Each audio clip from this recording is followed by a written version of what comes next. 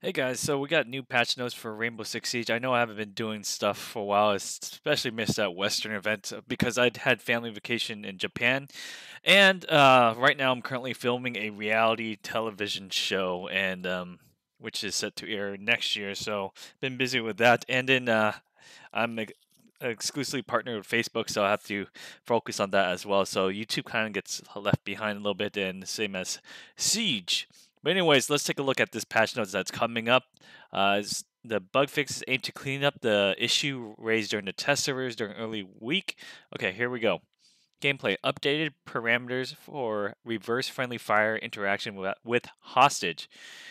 Reverse friendly fire triggers for hostage interaction has been aligned to be more reflective on the global reflective friendly fire perimeters. Legion glue mine cloaking. Legion glue mine cloaking mechanics have been updated with echo cloaking mechanic to prevent detection through ballistic shield. Idle kick. Reduce idle kick timer during prep phase. An additional new idle kick feedback warning prompt. So bug fixes, attackers can break their rotation axis through series of steps, allowing them to spin like a top. No more Bay Blade. Fix placing certain gadget jammer, Prisma, Evil Eye in front destructible wall segment interfere with the layer attempt to reinforce. Shield operators can be seen invisible yokai VFX through the shield when the glass is damaged.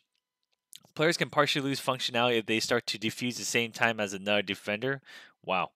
Fix some defenders can be pushed outside the bomb site by interaction with barricade and reinforced walls. Fix players being kicked after putting hostage in down but now prep phase. Operators. Echo is fixed. Ceiling attach continues to stay in place after hatch is destroyed. Mozzie. Mozzie hacked drones view for defenders. Operators support are in the color when they are should be black and white. Only Mozzie can see hacked drones in full color. Nomad air jab proximity SFX is not presented in replays. Knock glitches feedback in first person point of view. Warden fixed HUD becomes larger. Twitch fixed shock drones beams not traveling through the railings and some maps destroy cameras. Fixed Twitch drone view for defender operators support mode when they should be black and white. So it looks like there's some more fixes on the maps. But yes, let me know what you guys think of the new Western event. I'm totally missing. I'm still in. I'm out of state.